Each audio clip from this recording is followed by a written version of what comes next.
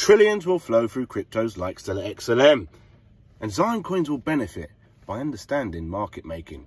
This is the end of the 5-part series, AMM Liquidity providing. It is 2023. Happy New Year, people. And really, I just want to say it's all about AMM today for this year, 4th. And Nathan, please take it away, the last in the series. Have a great day. That's an app idea for me. just sprung out of this. Government intervention may also increase execution costs for institutional investors. A new tax is one example. For instance, there could be an implementation of tax on trading that would increase the cost of commissions. In addition, regulation could be passed that fosters signal exchanges markets as opposed to more competitive but fragmented markets. Under such a scenario, commissions could be higher in the future, at least for transactions in assets with lower possibility of price comparison by market participants and end customers. So really, if they're introducing taxes, there's a possibility that, okay, well, why don't we look at doing high frequency trading through foundation, like a charity foundation, and its main ability is to provide, its main cause is to provide liquidity, yeah, and from its fees it can then provide charitable funds. There's a thing that needs to be thought about for us, especially Zioncoins Foundation. So yeah, I could read on, but you get the gist, right? I want to conclude because the video is getting long. One of the more important questions regarding any new development in the financial market microstructure is its impact on transaction cost. If transaction costs are low, market participants are better able to hold assets most suited to them, and informed participants are more able to trade on their private information and impound it into asset price. High frequency trading has quickly become a term known to the general public. The idea of computer running financial markets has raised concerns among other market participants, the media, regulators, academics and general public. One of these concerns is high frequency trading has increased execution costs, a component of transaction costs, at least for some market participants. There is a small but growing literature trying to understand the role of high frequency traders are having on the financial markets. This paper adds to the literature by addressing an open question whether high frequency trading activities increases or decreases institutional investor execution cost. We show that the UK, like in the US, there has broadly been a decrease in institutional execution costs over the last decade. This trend, however, was interrupted by the financial crisis, which caused execution costs to increase between mid-2007 and mid-2009. The rise of high-frequency trading could be associated with an increase, decrease, or no change in institutional investor trading costs. We find an association between the major latency changes made by London Stock Exchange high frequency trading activities, but no measurable association between these latency changes are our measures of execution costs. Assuming that these technology changes only affect institutional trading costs through their affected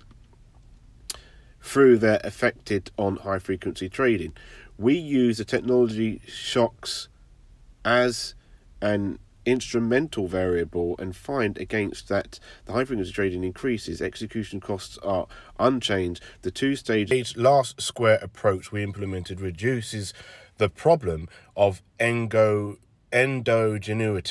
and that basically means endogeneity is like a disease or a symptom within an organization, something to that effect. I had to look that up.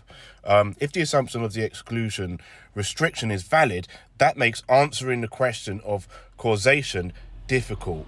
We do see an increase in high frequency trading activities, but no concomitant, I had to look that up as well, no concomitant collateral to that effect, to look that up as well again, change in execution costs. We fail to observe a relationship between high frequency trading and institutional execution costs.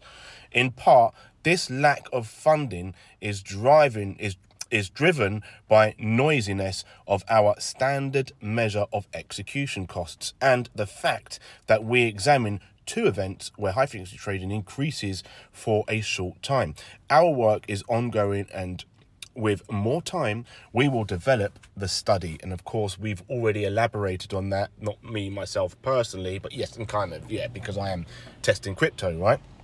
We deliver the study. We will attempt to extend analysis to additional measures of trading costs and to cover more events. And we will examine other oncoming measures such as market spread, high frequency trading profits, and then we got references.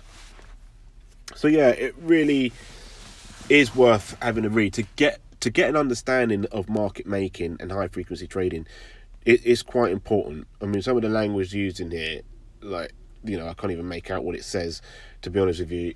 Can be a bit ominous, but just look it up and you'll get to it. It's probably not actually that important. The main thing is that the paper, the study, is proving a case for high frequency trading.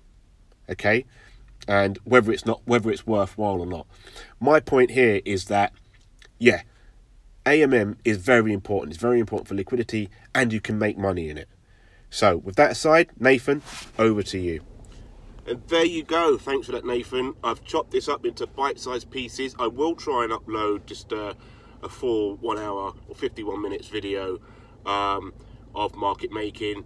Obviously, this is just the research. You need to read the report for yourself. Research obviously was carried out by a government department of science, driver report, which basically suggests that market making is good for any market.